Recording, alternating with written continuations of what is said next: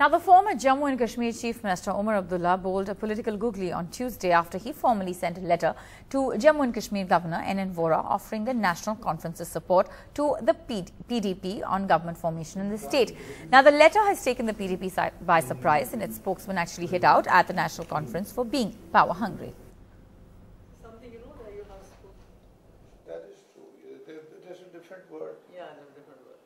The working president of the National Conference, Mr. Omar Abdullah, has written to His Excellency the Governor Jammu and Kashmir, saying that PDP had been offered and has been offered our support, and their indecisiveness has created a political impasse.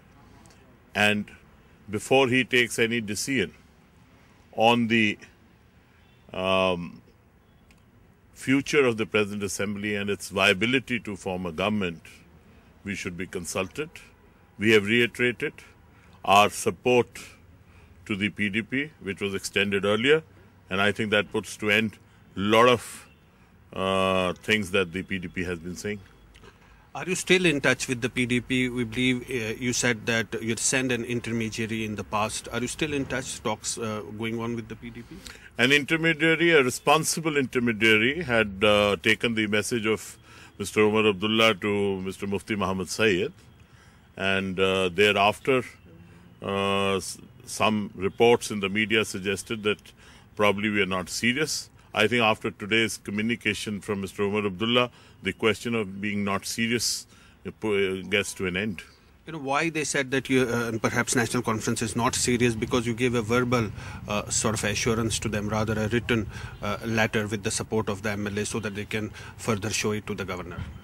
The moment they are ready to form a government with us, we can give them also a support letter. But we have informed, Mr. Omar Abdullah has today informed the governor that we have extended our support to the PDP. Our channels are open informally with all the parties. Now that they have extended support to us formally, as they have written to the governor, we'll certainly take a call on that.